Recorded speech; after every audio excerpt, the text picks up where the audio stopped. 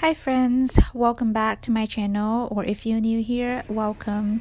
I hope you all are doing well. In today's video, I'm going to share with you what I have purchased at Blick.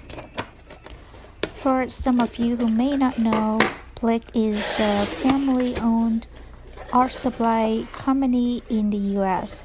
And you can either order online or they also have brick and mortar stores across the US as well. I've been to their store a couple times, but since they're pretty far away from where I live, so I prefer to order online. And this is my second time order from Blick. And they have a huge selection of art supplies. And I think compared to other places, they also offer the best price as well. And now let me show you each item that I have purchased. First, I got 2 tubes of watercolor pens. The first one is Napa Yellows from Daniel Smith, and the other one is Olive Green from Winsor & Newton. They both artist grade watercolor pens, and I've heard a good thing about these two colors from one of the teachers that I follow on Skillshare, so that's why I decided to order and try them out. And the next thing I got is a knitted eraser.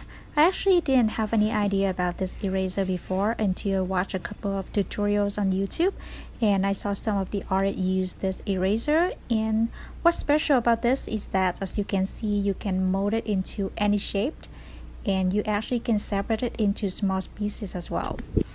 And for this eraser, it's not gonna leave you any eraser crumbs. So that's the good thing about it, and it's also very gentle on watercolor paper as well. Next, I got a disposable palette bat from Blick. This is good for acrylic and oil since those pens are very hard to remove. I know this kind of palette is not very environmental friendly, but it's good to have as a backup for some days when I just feel lazy and just want to grab something very quick. And I also plan to learn how to paint in acrylic more in the future, so that's why I decided to buy this. Next, I got myself a set of ink and pen. This is calligraphy ink and dip pen. So basically, you just need to use the pen, dip into the ink and use it. I've been watching classes on Skillshare from one of the teachers who use ink and watercolor together, and I totally love her work, so that's why I decided to give it a try. And last but not least, this is probably my most expecting items. I got myself a set of gouache from a brand name called Holbein. And if you are into gouache, I'm sure that you probably heard about this name a lot. This is all over the internet. This is a Japanese brand name, and I've been debating between Winsor & Newton and this brand, but I thought that I already got watercolor pens and also acrylic from Winsor & Newton, so I should give other brand a try. That's why I decided to order this set from Holbein.